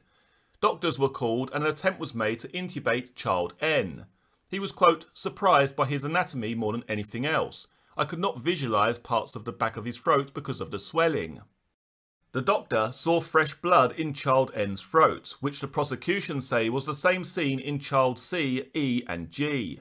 The doctor was unable to get the breathing tube down the throat of child N as he was unable to visualise the child's tracheal inlet. He attempted to intubate child N on 3 occasions. An intensive care chart is presented to the court, which records the amount of dextrose going into child N.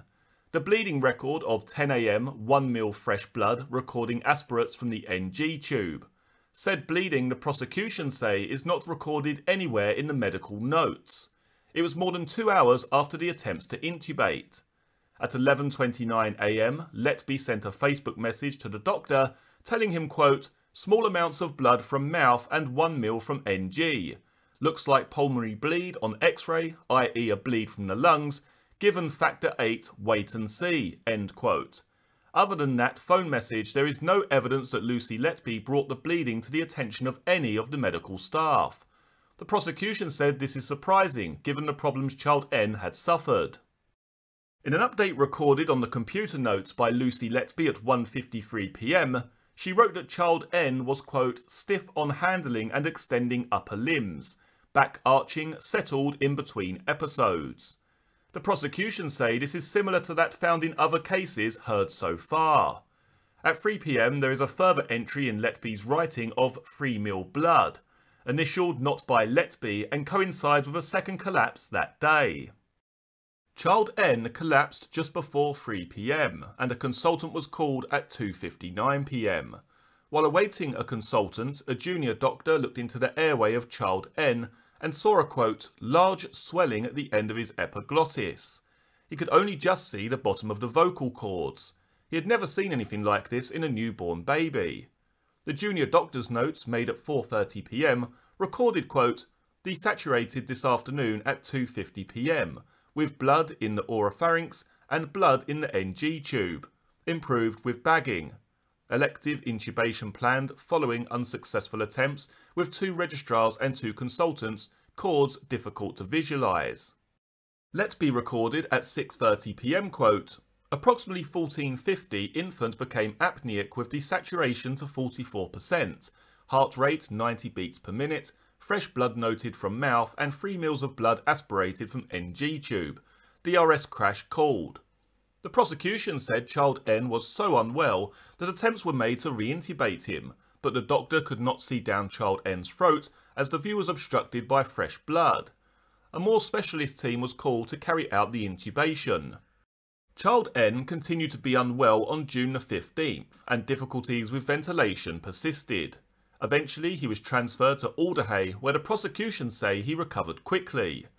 Medical expert Dr. Evans said the blood seen in child N's stomach had originated there, caused not from intubation attempts, but, quote, "instead some preceding trauma." He suggested that thrusting an NG tube into the back of the throat might be the mechanism used to inflict the injury.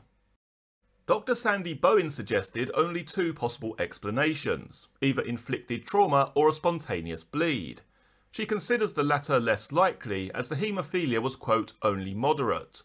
Dr. Bowen's view was that the likely cause of the bleeding was trauma to the mouth, to the throat or to the oropharynx, most likely from an NGT or suction catheter. Professor Sally Kinsey describes the collapse on June the 3rd as dramatic with no recognised medical cause. She excluded the possibility of a pulmonary hemorrhage, in other words, bleeding in the lungs, causing the collapse on June the 15th. In her opinion, such bleeding would not have occurred spontaneously in a child with child N's degree of haemophilia. It follows, the prosecution say, the bleeding was caused by trauma. Professor Kinsey also ruled out heavy-handed intubation as a cause. In police interview, Letby had difficulty remembering child N. She did recall an occasion when doctors had difficulty intubating him. She agreed that she had seen blood, but denied being responsible for causing him harm.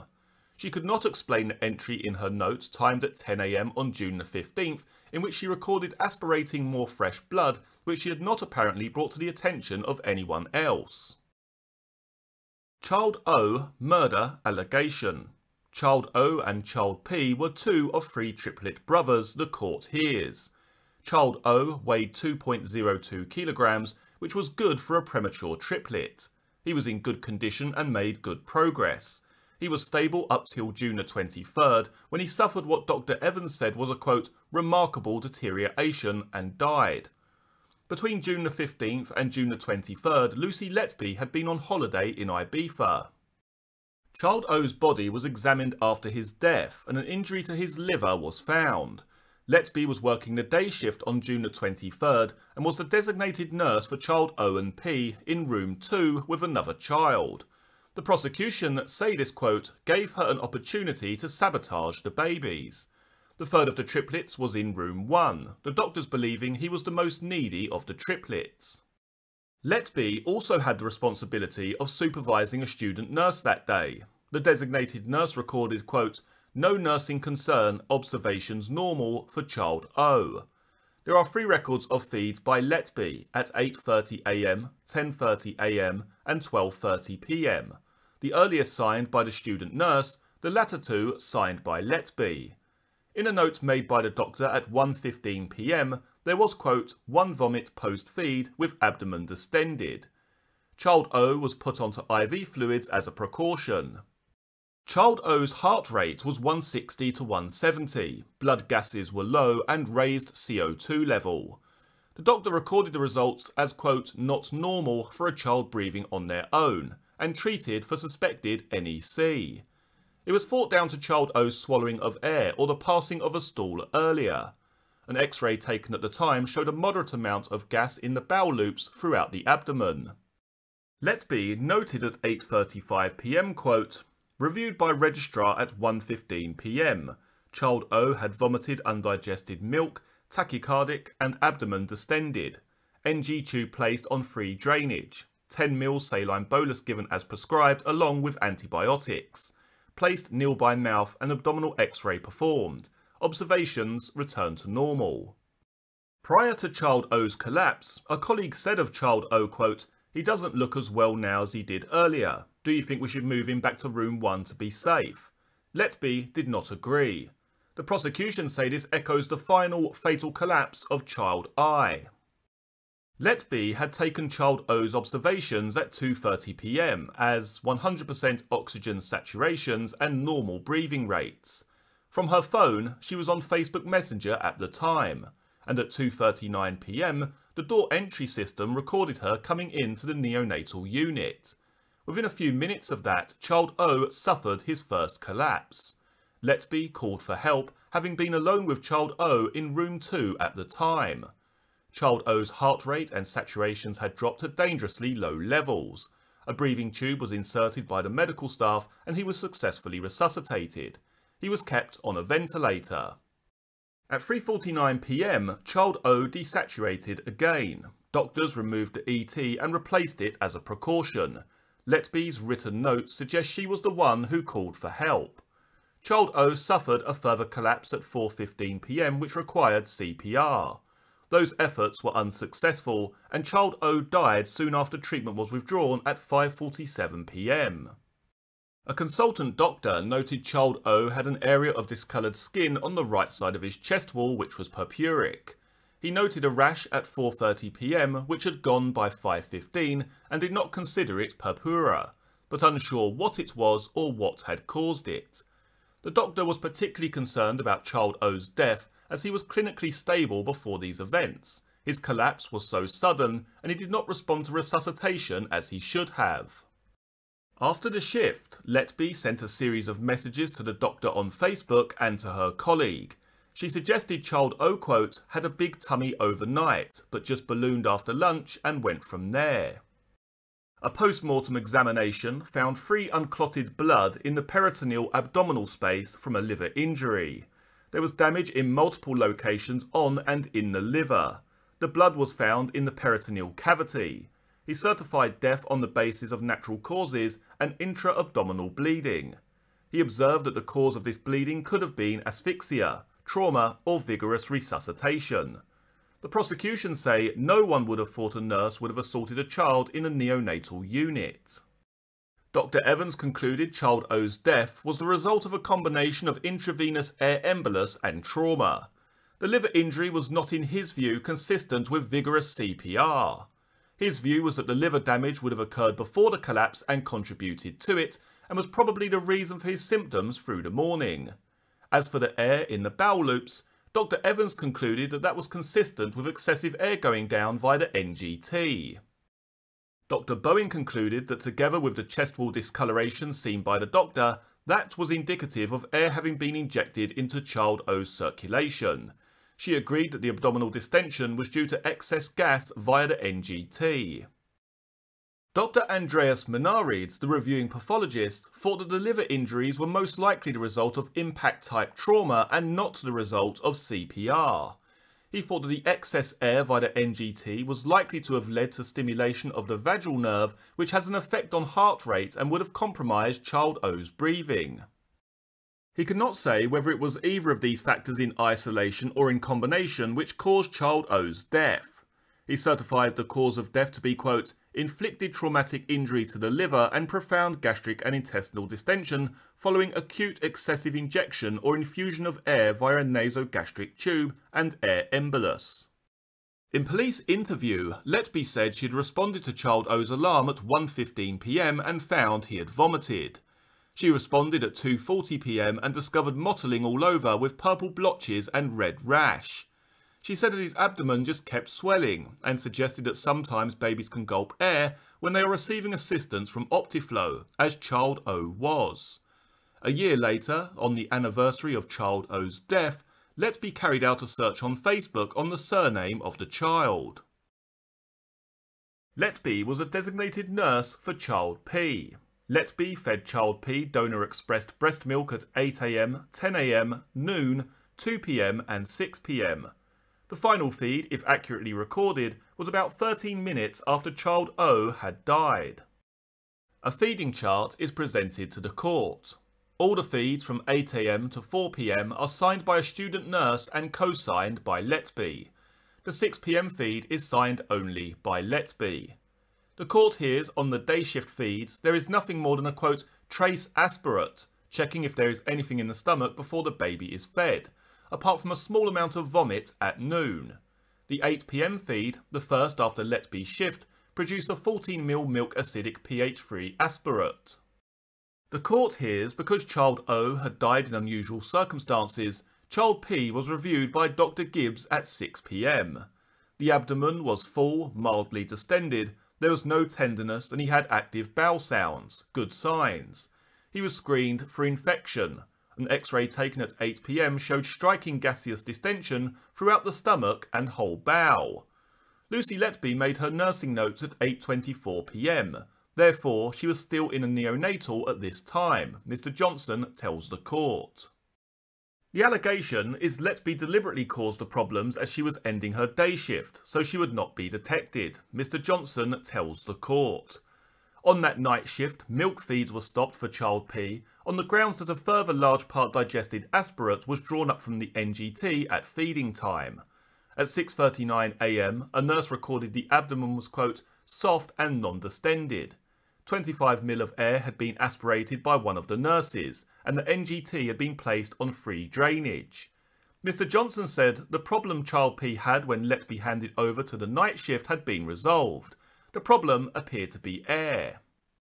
When the next day shift happened, Letby was Child P's designated nurse again. He was with his other brother, the third of the triplets, in room 2. The court hears as events unfolded. While Letby was the designated nurse for the other triplet, care was transferred to another nurse. Text messages Letby sent to a doctor at just after 8:30 AM suggest she had sent or was sending her student with a baby who needed an MRI scan. A registrar noted Child P at 9:30 AM had, quote, DSAT and Brady's and had a moderately distended, bloated abdomen and slightly mottled skin. Letby's nursing notes from that night, 9:18 PM to 10 PM, recorded, quote, written in retrospect, NG tube on free drainage, trace amount in tube, abdomen full, loops visible, soft to touch, reg ... arrived to carry out ward round, Child P had apnea, Brady DSAT with mottled appearance requiring facial oxygen and neopuff for approximately 1 minute, abdomen becoming distended, decision made to carry out bloods and gas approximately 9:30. The prosecution says it follows the problem with which Child P had been handed over by Letby to the night shift, but then apparently reappeared within 90 minutes of Letby taking over again. 15 minutes later, Child P had an acute deterioration. A crash call went out. Child P was intubated and improved, and efforts were made to transfer him to Arrow Park Hospital. Child P desaturated again at 11:30 AM. He was given adrenaline. His spontaneous circulation improved, but he continued to deteriorate through the day. A punctured lung was identified from an X-ray taken at 11:57 AM. Treatment started at 12:40 PM. The transport team arrived at 3 PM. Just before they arrived, Child P's blood gases were taken and were satisfactory. A doctor was hopeful of Child P's prospects. The court hears Letby said to her something like, quote, he's not leaving here alive, is he? Child P's final collapse came at 3:14 PM, and despite resuscitative efforts, he died at 4 PM. A post-mortem examination had the coroner concluding Child P died from sudden unexpected postnatal collapse, but he was unable to identify the underlying cause. He certified the cause of death as prematurity. Medical expert Dr. Evans initially suggested the cause of death was complications from his pneumothorax. He was, however, suspicious of the large volume of air in the stomach and intestines evident on X-ray. In his subsequent reports, Dr. Evans concluded that excess air in the stomach could have splinted Child P's diaphragm, compromising his breathing. Dr. Sandy Bowen also concluded that the abdominal distension splinted Child P's diaphragm, resulting in an inability fully to expand his lungs and causing his collapse. Subsequent resuscitation and intubation involved high ventilatory pressures, which together with vigorous resuscitation can cause pneumothorax. She described the abnormal gas pattern seen in Child P's stomach, which she concluded was caused by injection of air via the NGT, describing that as, quote, the only plausible explanation. This excess gas splinted the diaphragm, compromised breathing, and it caused Child P's collapse. Mr. Johnson tells the court, quote, as with all these cases, it is the coincidence of problems happening when Lucy Letby was about, and the coincidence of the same problems happening with different babies at different times, which we suggest is so telling and indicates that it was her malign hand at work. In police interviews, Letby said the student nurse fed Child P at 2-hourly intervals on June the 23rd, and she had fed Child P alone at 6 PM. She said she had agreed to be Child P's designated nurse because the parents had asked for some continuity. Early in the shift, around 8 AM, she could see loops in his tummy and brought these to the attention of the doctor, and notes were made later that day. If what she noted was true, the prosecution say, it would say when she took over the care from the previous night he had a developing problem. But the prosecution say we know that was not the case. A note by a nurse at 6:39 AM ran contrary to Letby's note, as the problem had been resolved during the night. Mr. Johnson states, "This is another example of Lucy Letby making factually false entries in the notes to cover herself. Letby denied deliberately causing child P any harm." Child Q attempted murder allegation. Child Q was born on June the 22nd, the day after child O and P. He was premature but a good weight, and on CPAP for the first 20 hours. He was admitted to the neonatal unit as he needed breathing support but was initially stable. He had a catheter in place via his umbilicus for nutrition, however he was well enough to commence feeding via his NGT. Initially he was put into room 1. Nursing staff noted small amounts of bile when they checked his NGT on June 23rd, 24th. These were not of sufficient concern to stop him being fed milk. A different nurse was Child K's designated nurse on the night shift for June the 24th. She monitored him through the night and fed him 0.5 ml of milk every 2 hours at 3 AM, 5 AM and 7 AM. The nurse was content with the condition, although the blood gases deteriorated slightly, so she referred the results to a doctor. The doctor reviewed them and was not concerned. The day shift on June 25th, Letby was on duty and was Child Q's designated nurse. Child Q had been moved into room 2. Letby made notes on Child Q's fluid feeding chart at 8 AM. Child Q was receiving nutrition baby ven via UVC. Just after 9 AM, Letby and the nurse were together in nursery 2 and it was feeding time. The other nurse attended to another child in the room. According to the record, Child Q's heart and respiratory rates both increased for a short period of time.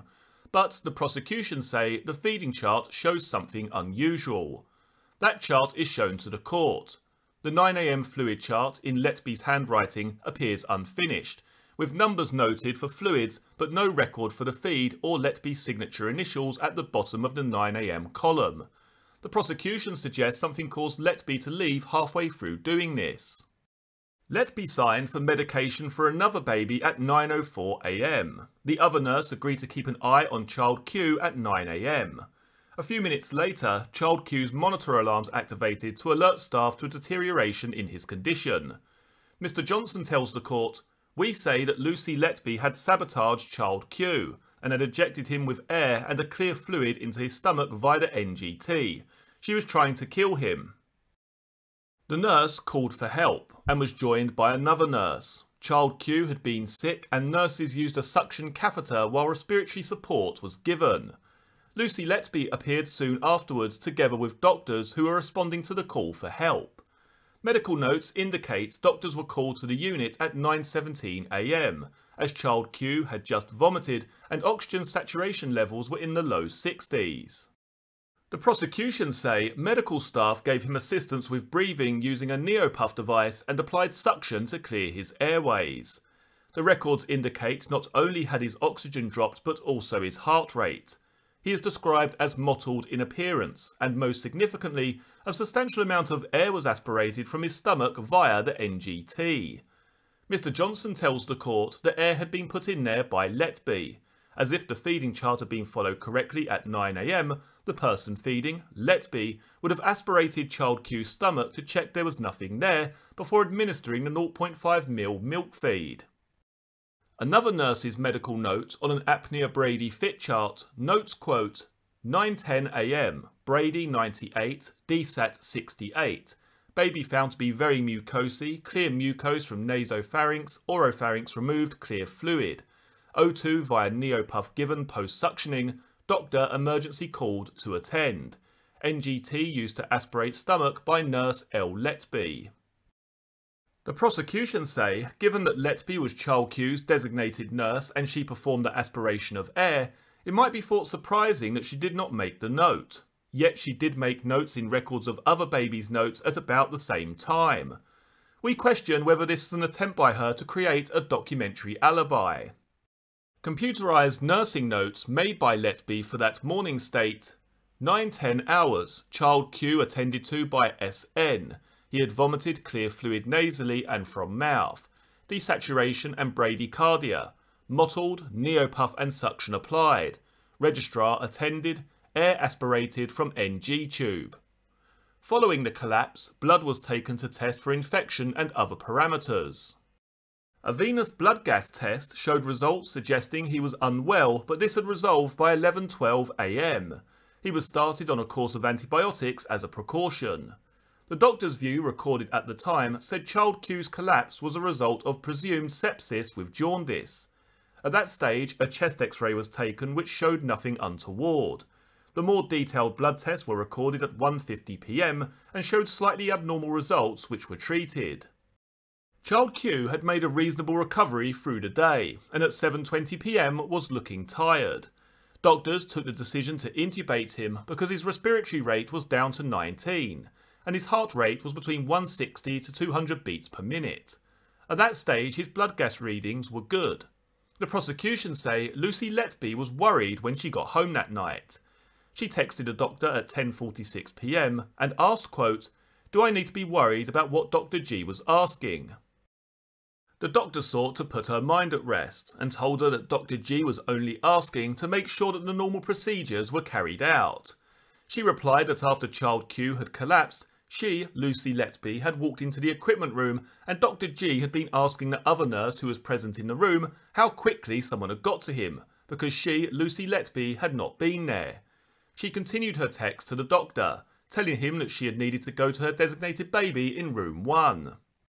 The following day, child Q's gases were unsatisfactory, but he had been extubated 4 hours earlier and was in air with high saturations. Medical staff noted a, quote, mildly dilated loop of bowel on child Q's left side and raised the possibility of NEC and surgery. Child Q was transferred to Alderhay, where he quickly stabilised and no surgery was required. The prosecution say this was another child who had suffered life-threatening problems and, when out of the orbit of Lucy Letby, he made a rapid recovery. Other than 3 days the following week, that was the last time Lucy Letby worked in a neonatal unit at the Countess of Chester Hospital, the court is told. Medical expert Dr. Evans said child Q's collapse was due to inappropriate care, and he had been injected with air via the NGT. The significant amount of air aspirated from his stomach could not have arisen in any other way. Dr. Sandy Bowen noted child Q was well up until June 25th and believed something happened between 9 a.m. and his collapse. He was only being fed what Dr. Bowen describes as tiny amounts of milk, yet he had taken in copious amounts of air from the NGT. This was abnormal. The effect of a large volume of air in the stomach would squash the lungs, leading to desaturation and instability. Although a baby may recover quickly after such an event, he may remain unstable for some time thereafter. She agreed with Dr. Evans' conclusion that the events were consistent with the introduction of a large amount of air via the NGT. A professor reviewed brain imaging of child Q, taken in November 2019, more than 3 years later. He found evidence of abnormalities which, whilst they were not diagnostic of him having suffered a brain injury as a result of being given excess air and liquid via his NGT, they could be explained. In Letby's home search, officers recovered the handover sheet from the morning of June 25th, which included child Q's name. This was a document which should not have left the hospital. When interviewed by police, Letby agreed child Q had been well enough for her to leave him on the morning of June 25th. When asked about the excess air aspirated from his stomach, she suggested babies sometimes gulp air when they vomit. She denied putting excess air down the NGT. Mr. Johnson, on behalf of the prosecution, tells the court, "Following those events, the consultant suspected that the deaths and life-threatening collapses of these 17 children were not medically explicable and were the result of the actions of Lucy Letby. No doubt they were acutely aware that making such an allegation against a nurse was as serious as it gets. They, at the time, did not have the benefit of the evidence that you will hear. The hospital took the decision to remove Lucy Letby from a hands-on role. She was moved to clerical duties where she would not come into contact with children. The police were contacted and began a very lengthy and complex inquiry. This involved the police contacting independent paediatricians and other specialists to review many cases which had passed through the NNU at the COCH. Following that review, the decision was taken to arrest Lucy Letby. The first arrest came in July 2018. On July the 3rd, she was arrested at her home, where the house was searched. In addition to some of the paperwork, they found some other interesting items. There were some post-it notes with closely written words on them, some of which included the names of some of her colleagues. On some of the notes were phrases such as, quote, "Why, how has this happened? What process has led to this current situation? What allegations have been made and by who? Do they have written evidence to support their comments?" In her writings, she expressed frustration at the fact she was not being allowed back on the neonatal unit and wrote, quote, "I haven't done anything wrong, and they have no evidence, so why have I had to hide away?" Her notes also expressed concern for the long-term effects of what she feared was being alleged against her, and there are also many protestations of innocence. On another piece of paper, she wrote, quote, "I don't deserve to live. I killed them on purpose because I'm not good enough. I'm a horrible, evil person, and in capital letters, I am evil, I did this." That, in a nutshell, Mr. Johnson tells the court, is your case.